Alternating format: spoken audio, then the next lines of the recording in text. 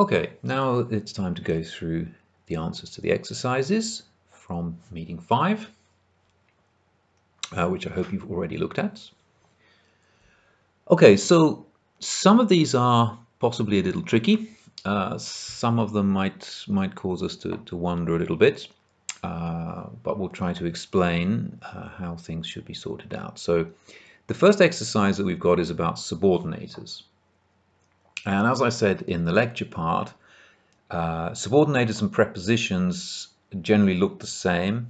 Very often it's the same word. So we need to look at the function that it's playing. And in order to do that, we need to look at what's surrounding it. Okay, so you'll see that most of these are in pairs with the same word being used in both ways. Okay, so you can guess what the second version is going to be when we look at the first one. Okay, so the first example, I'm speaking to you as your friend.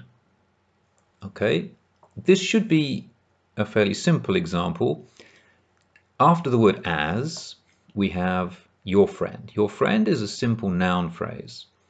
Okay, there is nothing to suggest that your friend is a separate clause here. It's just a noun phrase. It's linked to the rest of the sentence by as. As is working here as a preposition. Okay, as is doing what we expect prepositions to do, which is simply linking a noun phrase to the rest of the sentence.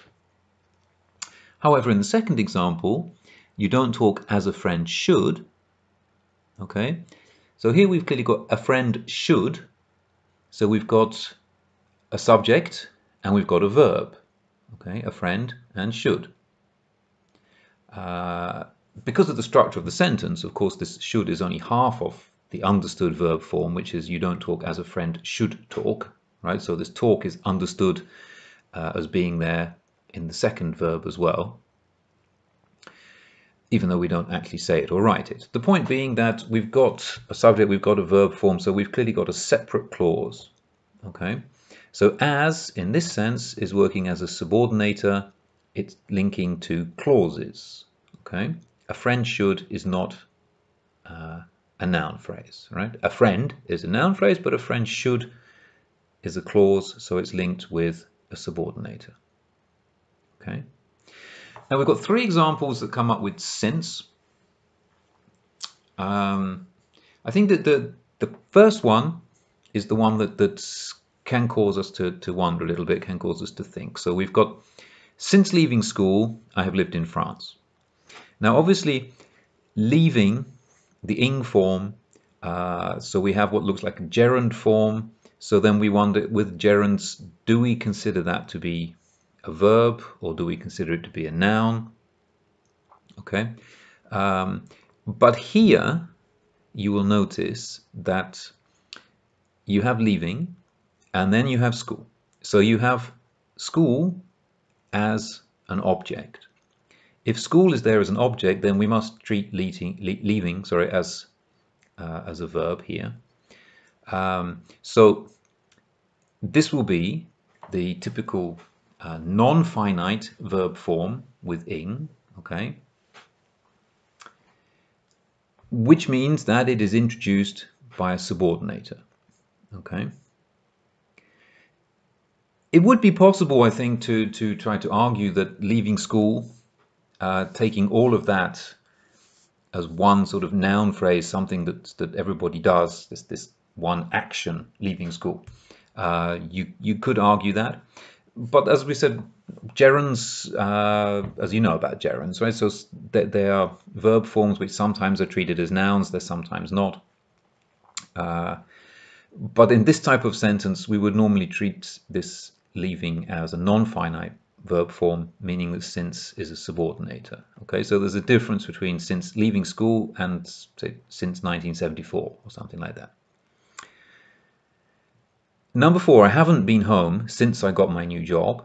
Okay, so here we've clearly got 2 separate clauses which could be individual sentences. I haven't been home, I got my new job, and they're linked by a subordinator. Okay, so we've got finite verbs on both sides, normal verbal clauses linked with a subordinator. So here since is working as a subordinator for sure. And in the last one with since, number 5, since the beginning of the year, I haven't been to the cinema. Okay. Even though we've got an ing form in here, we've got the. So the beginning of the year, clearly, if it's with the, it's a noun phrase. Okay, so we've got since plus a noun phrase, therefore since is working as a preposition. Okay, the beginning of the year, it'd be just the same as saying since Friday, since last week, any type of noun you want to put in there. The fact that it has a verb, begin, within it, doesn't make any difference here. It's the beginning of the year, so we're talking about it definitely as a noun. Okay, something similar is going to happen with the next two with before. So we've got take 2 of the tablets before going to bed and then take 2 more before breakfast tomorrow. Okay, so again, going to bed is going to be treated here as a non-finite verb form. Okay, which means that we've got take 2 of the tablets in one half and going to bed is the other clause. So before is working as a subordinator. Okay, whereas in the second one, take 2 more before breakfast tomorrow. Clearly breakfast is a noun form, and so it's linked with a preposition to the rest of the sentence. So before is a preposition. So in number 6, it's a subordinator. In number 7, it's a preposition. Number 8, I can't work in a room with so many people. Okay, so many people, there's no verb form in there. So many people is clearly a noun construction, a nominal construction. So with will be a preposition. Okay, with people chatting, it was impossible to hear. Okay, so here what we've got the ing form chatting, but we've actually got also a subject, people chatting. Okay, so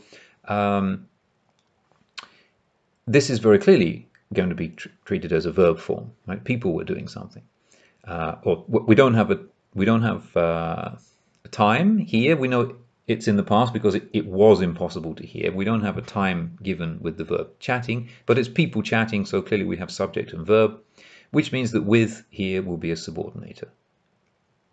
Okay, and the last one, 10, I shan't talk to her until she apologizes. So here we've got I shan't talk to her, we've got she apologizes. These could be 2 separate things, so clearly they must be linked with a subordinator. This just reminds me that I was supposed to say something about the verb shall. Shan't, of course, is the negative form of shall, and I did promise that I would say something about that, and I will remember. I will actually do that. Yes, but not right now, because that's going to just confuse us. Okay, so for the moment, we will move on to the second exercise. Okay. Right, so this is really what we want to get at with the whole idea of subordinate clauses and looking at functions. This is for me a very important exercise, so it's if you have trouble with this, you really need to let me know and we can look at this again. But this is the one that's like, just as it was very important for me that you understood parts of speech, it's also very important that you understand the functions in a sentence. And the functions in a simple sentence are relatively simple to identify. The functions of subordinate clauses in complex sentences are more difficult. But again, it shows whether you really understand or not. Okay, so this is very important. Okay, so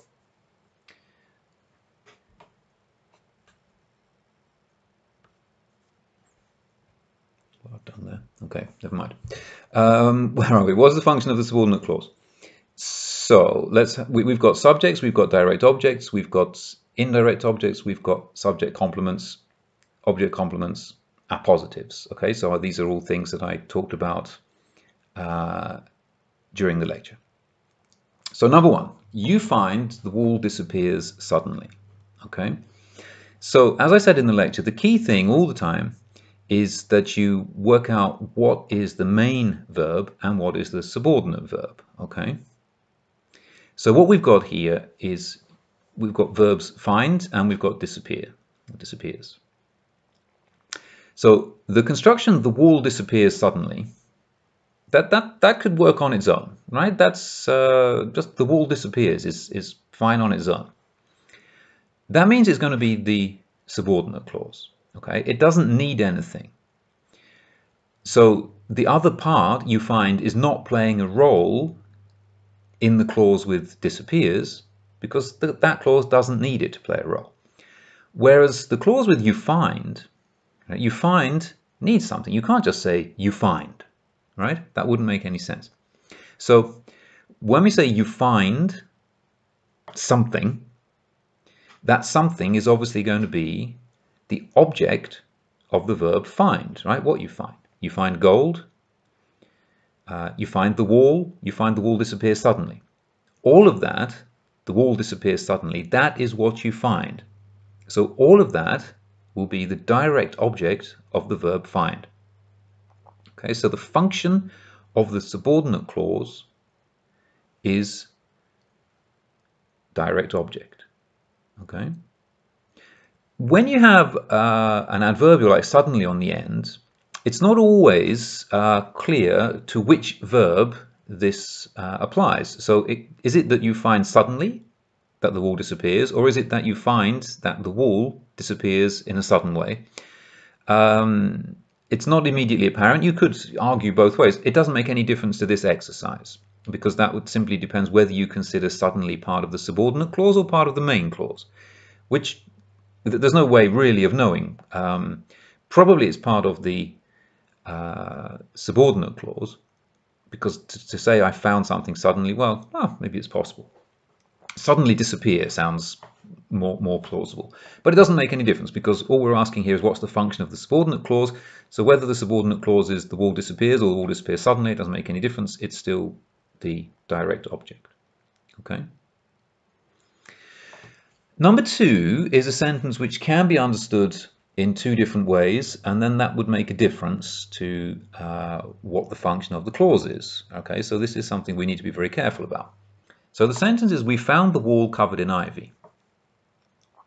Okay, now if I said to you, go out and find the wall covered in ivy, and then you came back and said, we found the wall covered in ivy, okay, then clearly the wall covered in ivy, that was a description, that was a thing, and that would then be the direct object of found.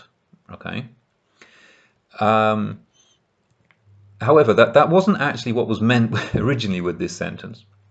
What this sentence is supposed to say is, we found the wall covered in ivy, means that we found that the wall was covered in ivy, right? We found the wall to be covered in ivy. So we went to look for the wall, and when we got there, we found that it was covered in ivy.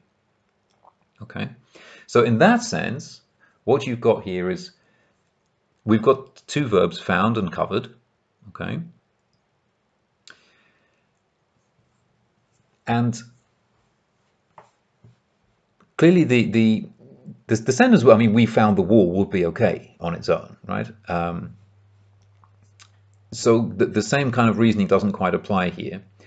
But when we look at the sentence, so we found is the main verb, right? So we've got subject, we've got the main verb found, we've got an object, the wall, but then we've got covered in ivy, okay? Which with the ed form, so it's a non, we've got a past part non-finite form of the verb. So this is actually a description of the wall. It's a description of the object, which means that covered in ivy, the subordinate clause, is an object complement. Okay, so found in this sense, when we say that something seemed to me to be something, yeah, I found the ice cream tasty. Well, this tasty is a complement, right? It's a description of the ice cream. So it's the same here. We found the wall covered in ivy. The covered in ivy is a description of the object that we found, so it's an object complement. Okay, I hope that's reasonably clear. Okay, number 3, what I remember most is her beautiful eyes. Okay. Just to say about this sentence, sometimes people get confused with sentences with is or with are. So you might wonder why does it say is and then her beautiful eyes?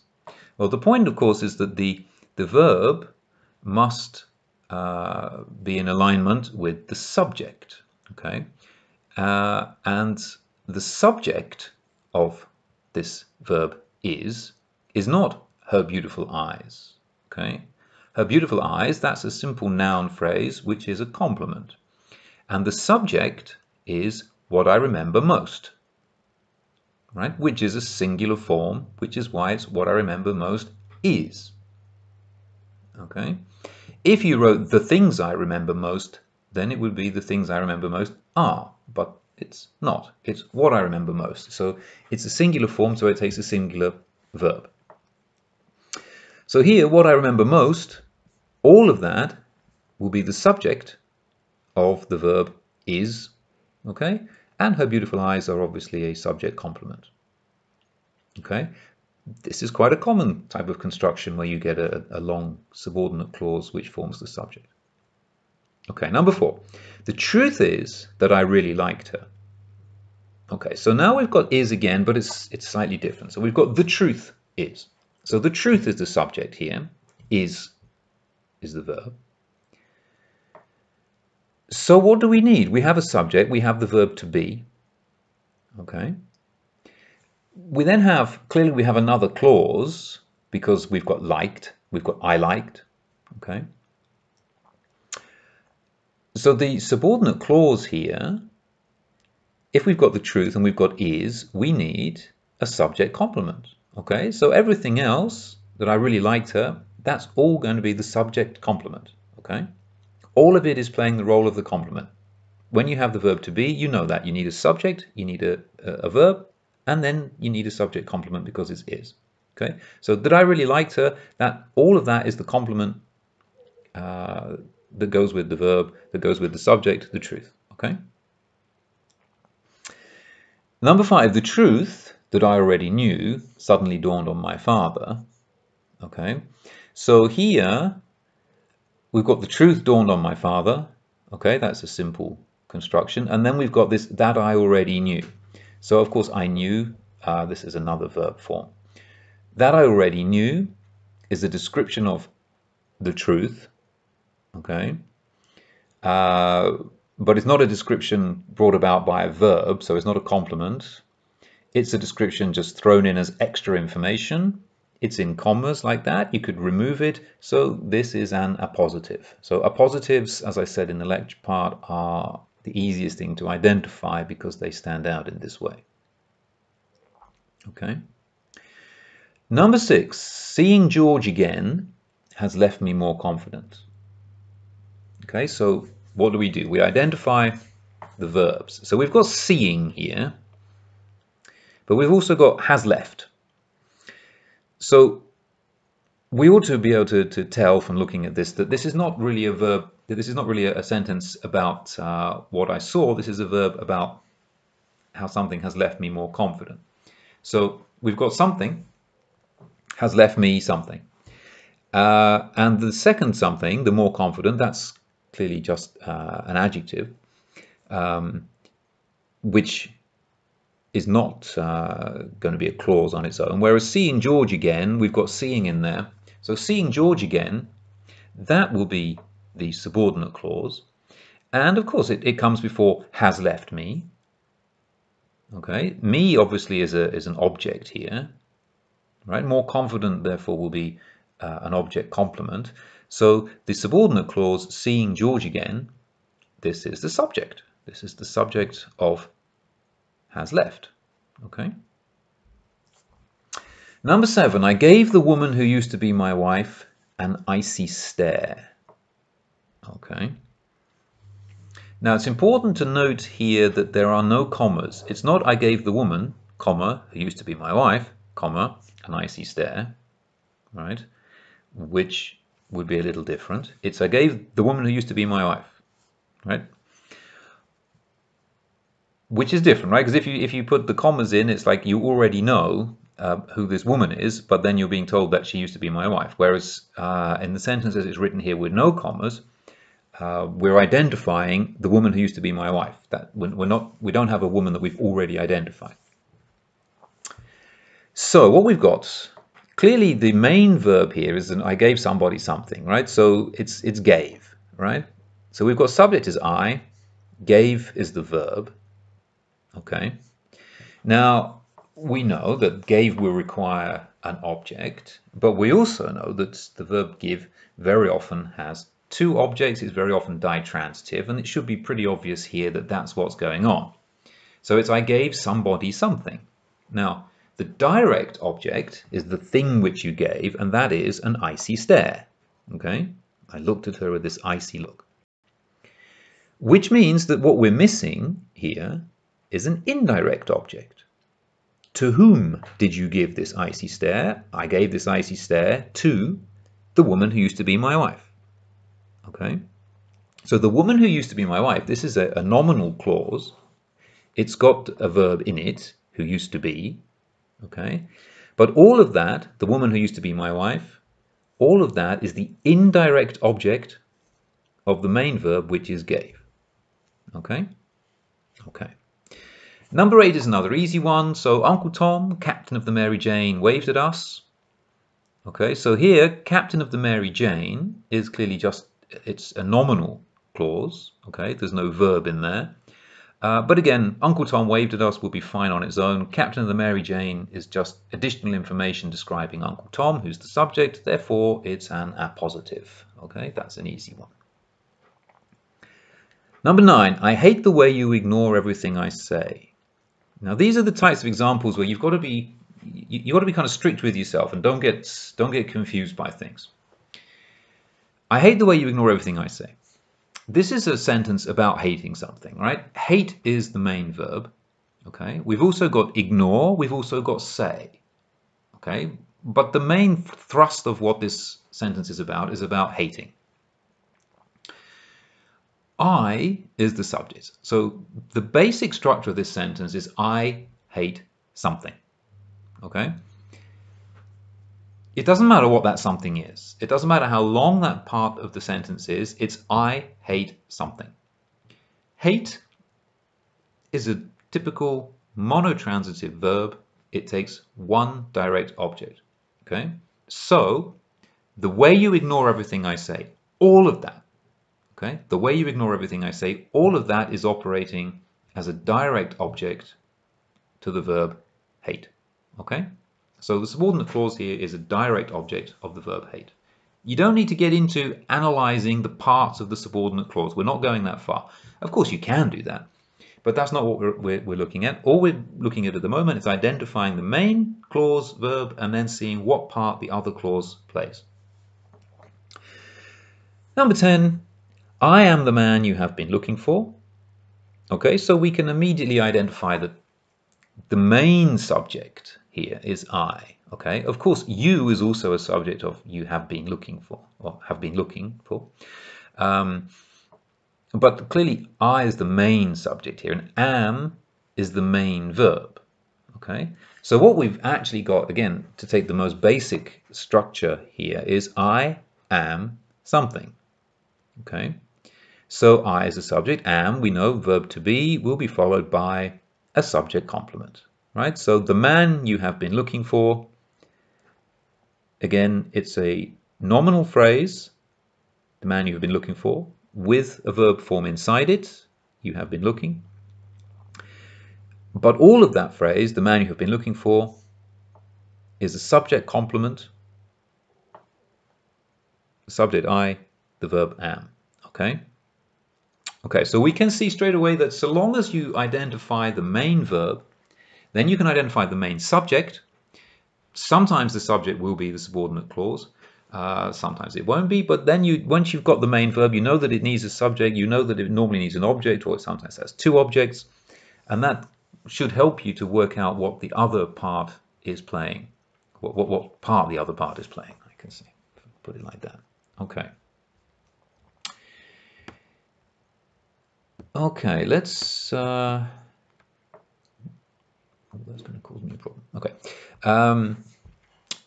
If we look at now at some nominal clauses, okay, so nominal clauses, obviously, nominal clauses stand in for where you would normally expect a noun. So it could be subject, could be objects, could be complement. So obviously nominal clauses, well, basically those four roles, five roles if we take objects indirect, objects direct, and two types of complement plus subject. So there are five different roles. So there's quite a lot of flexibility there. Okay. So nominal clauses with two infinitives. Okay, what's the function of the two infinitive in the superordinate clause? Okay, so what is the function of this this two infinitive within the main clause? As the superordinate clause is the main clause, not the subordinate clause, but the main clause. Okay, and then we ask also what is the subject of the two clauses? Okay, so number one, I expect to be there this evening. Okay, so clearly we've got expect as our main verb here. So what we're saying here is I expect something. Okay, so I is the subject, obviously, of expect. Expect is a normal monotransitive verb, which means that it needs an object. So this whole clause, to be there this evening, that is the direct object of expect. Okay. When we ask what's the subject of the two clauses, so we've got this to be there this evening.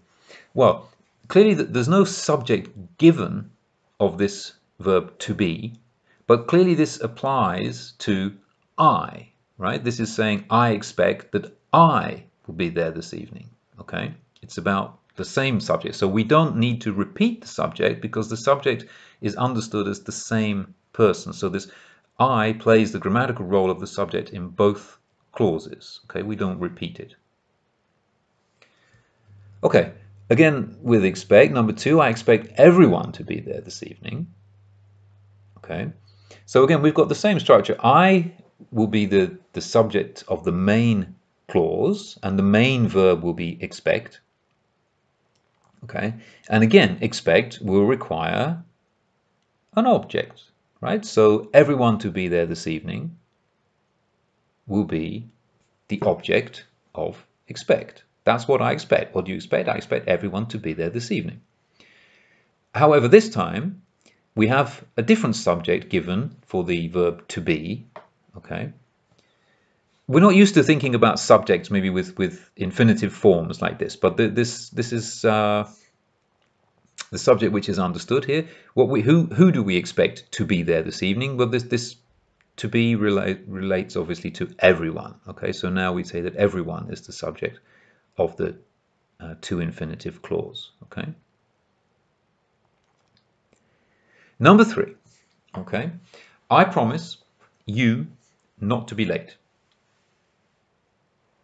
Okay, so we should be able to see straight away that the main verb here is promise.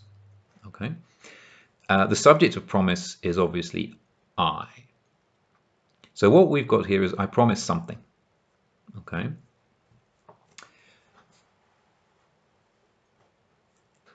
However, so you could say, well, okay, I promise something, so everything else is going to be the object. But promise, if you think about it, promise is actually usually, very often, well, I don't know, usually, often it can be ditransitive, okay, and have two objects. So I promise somebody something, okay, or I promise something to somebody. So promise generally, even if it's not actually expressed in a ditransitive way, maybe this is a little bit philosophical, but I'm not sure that it's possible to give a promise without giving a promise to somebody. So the promise is always somehow ditransitive because it's always somehow given to someone. Okay, so what we've got here actually is I promise not to be late. Not to be late will be the direct object, and you is the indirect object, right? You is the person to whom I promise. So the to infinitive clause here is not to be late. That's the direct object. Okay, but there is actually an indirect object in here as well, which is you. Okay. Okay, number 4, the plan is for us all to meet outside at 8. Okay, very simple. This is a sentence about the plan. The plan is what? The plan is for us all to meet outside at 8. The plan obviously is the subject of is. Okay. The subject of to meet is us all, right? Or us, depending on how you want to look at it. But clearly, because we've got the plan and then we've got the verb to be, for us all to meet outside at 8 can only be a subject complement, right? After the verb to be, we've got subject, we've got verb to be, so we need subject complement. Okay. I think I forgot to say that in number 3, the subject of not to be late is also I. Yes, that it's I who's not going to be late, but I think that's quite obvious. Okay. And then number 5, the plan for us all to meet outside at 8. The plan for us all to meet outside was stupid. Okay. So here we've got the structure something was something. Something was stupid. Okay. So was is clearly the main verb, right? The other verb is an infinitive form here, to meet, so that's not going to be the main verb. The main verb is going to be the normal finite form, was. Was needs a subject. So what is the subject of was? Well, what was stupid? Well, what was stupid was the plan for us all to meet outside. So the plan for us all to meet outside, that is the subordinate clause, and it plays the role of subject. Okay. Again, obviously, us all is the subject of to meet. And the last one, to speak in public for the first time can be terrifying. Okay. So what we've got here is something can be something. Okay, so again, we've got the verb to be. So to speak in public for the first time, all of that is what is described as being terrifying. So all of that is the subject of the verb form can be. Okay. Now the question is then, what's the subject of to speak in public? Well, this is the whole point of a non-finite form. So the subject of to speak in public for the first time is everybody, anybody, for anybody to speak in public for the first time. Just whoever speaks. Okay, so this subject is open. We understand this as meaning all people, or at least all normal people. So that's why we use the infinitive in this sense. To do something is this, because it's deliberately opening up the subject to be basically anybody you like.